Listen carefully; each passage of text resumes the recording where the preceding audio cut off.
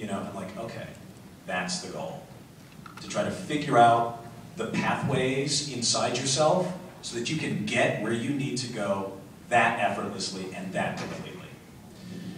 Someday I'm gonna get there. Red shirt. Would I let Hermes do my accounting? Absolutely! The man is committed to everything being right. So actually, maybe not.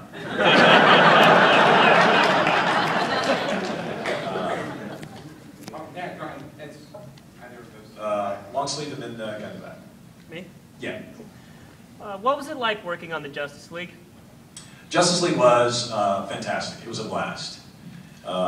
Even though people on the internet made it a little hard at first for George Newbern. It's like, he's not Tim Daly, he doesn't sound like Superman, his voice, why does he get hurt every time somebody shoots a rocket in his chest? I don't like it. And the truth of the matter is, George sounded just like Tim. Come on. But everybody was so happy when Tim Daly came back, whatever. No, it was a blast. The people we got to, I mean, Carl Lumley and just working with Kevin Conroy was just so great. Everybody was really nice and really talented. And then we got these fantastic guest stars. I think everybody from Firefly at some point guested on the show. And then, I mean, just other people like William Smith, you know, like this old B-movie character actor, I think actually played Conan's father in Conan the Barbarian with Schwarzenegger. You know, like we had all sorts of people come in there. And yeah, and also the work was fantastic. I mean, as Jon Stewart, I got to play being on trial for murder, you know, being a love triangle where my girlfriend's ex-boyfriend is trying to take over the earth, you know, and also got to have a love affair with Gina Torres.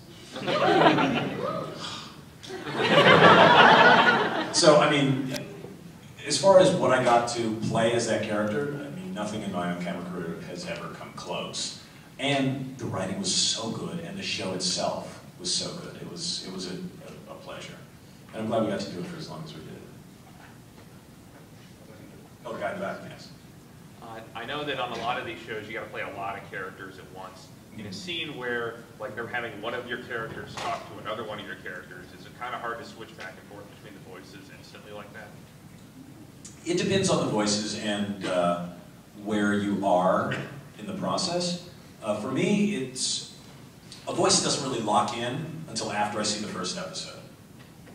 I'm not sure why that is, but I think it's almost like once I see the cartoon, it's the actual character, and then I can just imitate it. But before that, you're just sort of kind of guessing. It's like, well, I'm this guy. Oh, I'm Jon Stewart, all right. Then you see it like, oh, okay. Now I'm Jon Stewart, Green Lantern, Sector 2814. Come on, Flash. This is serious.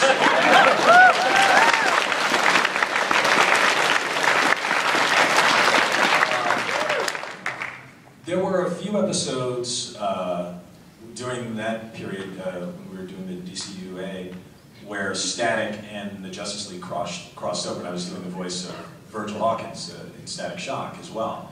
And that was fun. It was a challenge because the voices are two very different placements.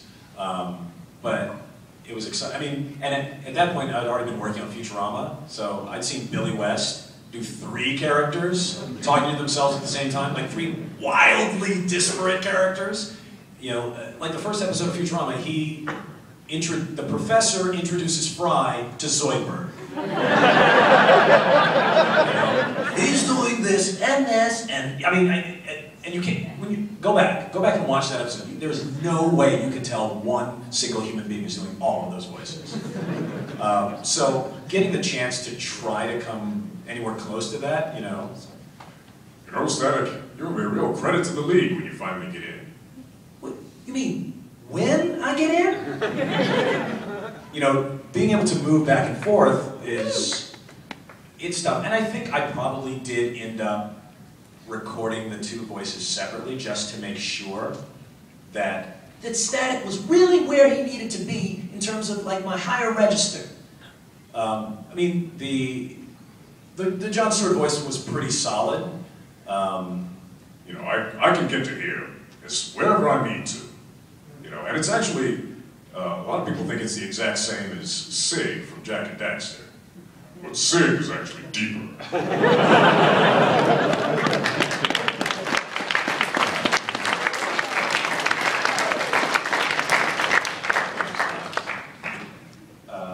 You with the hat. Have you ever innocently used the catchphrase from one of the characters you voice over in your real life at home, LaMarr? No. Certainly none of mine. Because you actually don't end up saying them often enough for it to like seep in. I mean, you guys watch the episodes a lot more than we record them. We only record them once. Although, it's funny, there was a character that Nicole Sullivan used to do on Mad TV called Antonia, who was special. Antonia was a little special girl. And she would always go, "Eve, okay." And I do find myself doing that a lot. Are you coming in there? Okay. Even if Buckaloo. It's just funny. Yes. One of my favorite characters that you've done. Oh, favorite. Moving on. No, I'm kidding. Is Will from Foster's Home. And Oh, I'm sorry. Oh, hey. Oh, you going through? Okay. Oh, I gotta go. No, I'm sorry. I was just curious as to how that voice came about. How did you develop that? It's funny because that was actually one of the ones that at the beginning they said we want it to be your own voice, which I hate when they say that because I don't know what they're talking about. Which voice? Which one? Which your own voice? You know, this voice that I use when I'm talking to an audience of mostly white people? Or the voice I use when I'm talking to my cousins?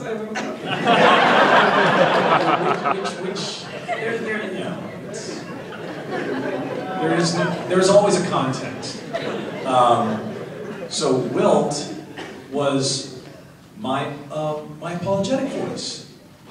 You know, it started out like this, and sorry, and then became a little more so because he was taller. Sorry. Hey, Blue, that is not okay. I'm sorry I had to say that, but no. So basically, it was my voice lengthened. And sorry. Yes. All the way in the corner. We're going to call you Baby. Oh, wait, no, it's Baby in the corner.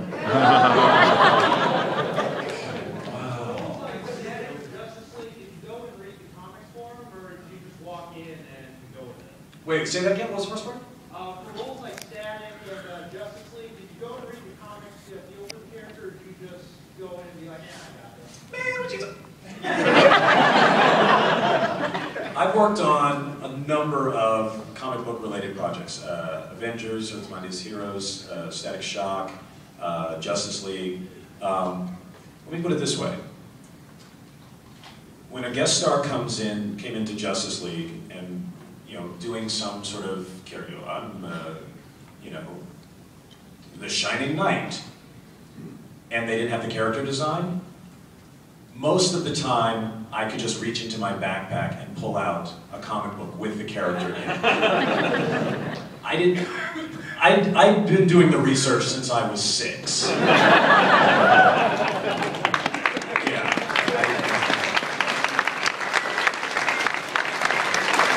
Generally speaking, for most comic book related stuff, I didn't have to do much research.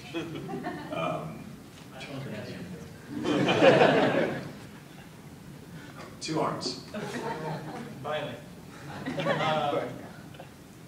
I remember watching the Oscars this year, and Chris Rock came on and basically said, Oh, voice acting is so easy.